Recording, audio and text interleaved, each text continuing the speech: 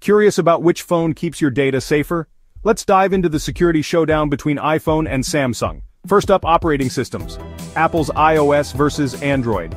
Apple's iOS is like a fortress with its closed-source nature and uniform updates, ensuring consistent security. Android, on the other hand, is open-source and more fragmented. But Samsung's been stepping up with regular updates to enhance security. When it comes to biometrics, iPhones use advanced Face ID tech with 3D depth mapping for secure facial recognition. Samsung?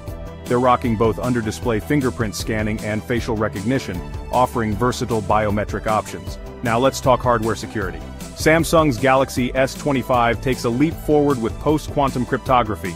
Apple is renowned for its solid encryption and hardware-level security, ensuring your data stays protected. In terms of updates, Apple delivers up to 6 years of immediate OS updates, keeping your device secure. Samsung's Galaxy S24 series now offers 7 years of support, but with fewer OS updates compared to Apple. Privacy is another key area. Apple prioritizes user privacy without relying on your data for profit.